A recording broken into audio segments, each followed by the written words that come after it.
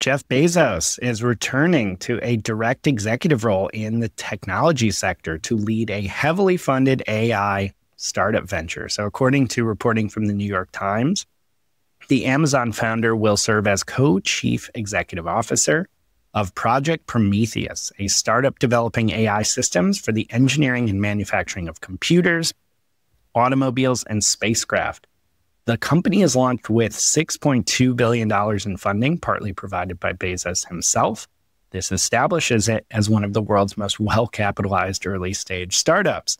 And he shares the CEO title with co-founder Vic Bajaj, a physicist and former expert at Google's X division.